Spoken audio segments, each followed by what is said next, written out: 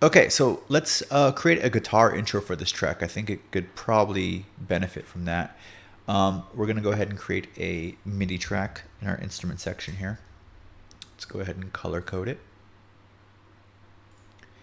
and rename it to intro guitar. Let's grab our chords here.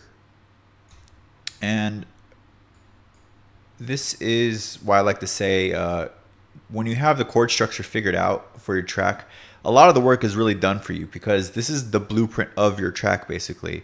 For instance, like this will be your bass line and then this will be your like top layer melody right here. You could just chop this up and make it different timings, but if it follows these notes, that's your top layer melody right there. And that's kind of what we did with this track. We just kind of copied or followed the top layering of these notes, and that's how we came up with our top layer melody. So with the guitar, we're gonna treat it the same way here. We're gonna use the same technique we do for making an ARP, except we're just gonna use a guitar now instead of a synth.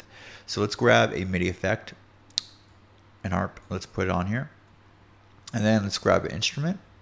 For guitars, Contact is really good. They have a lot of really good guitars.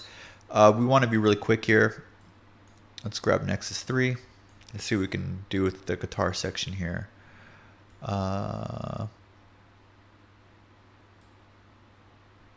Hollywood 3 guitars. Let's see what we get here. And then we are going to solo it. No, I don't really want that.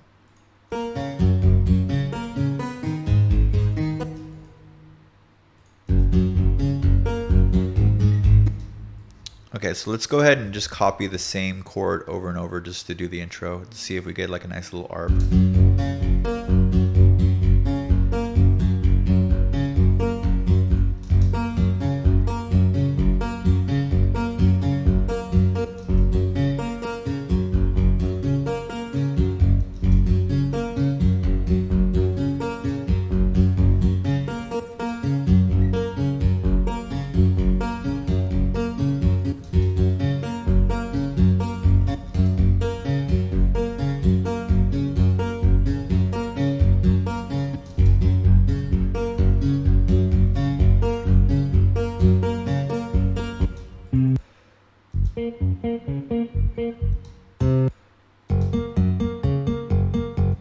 It's a little bit too dry for me. I want to see if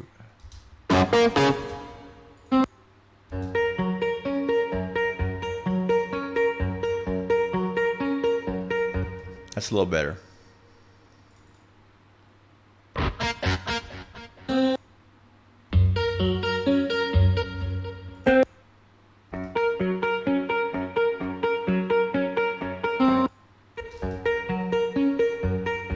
Okay, we're gonna put this real low in the mix here.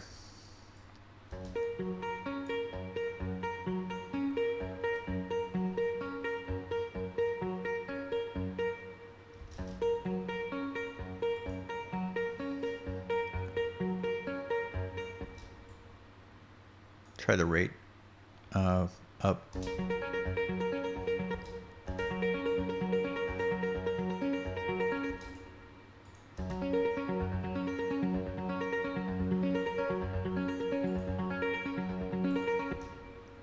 And let's throw LFO tool on you because we're going to need to have you sidechain as well.